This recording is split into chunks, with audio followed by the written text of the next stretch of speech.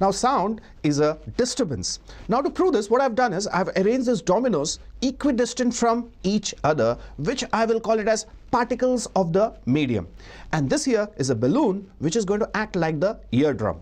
Now I'm only going to disturb the first particle, and let us see if the disturbance reaches the eardrum.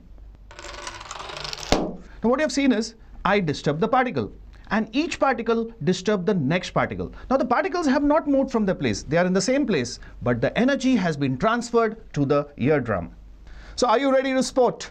This is a race between solid, liquid and gaseous medium. Now see what I've done.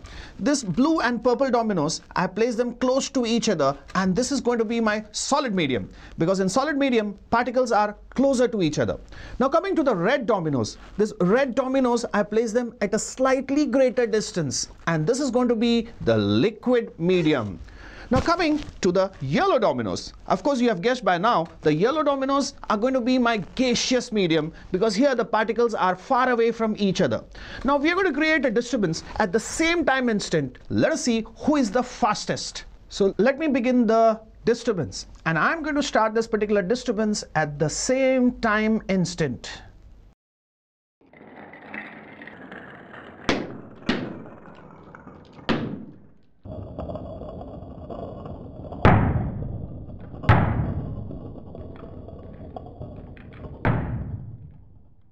So now it is clear the disturbance travels fastest in the solid medium.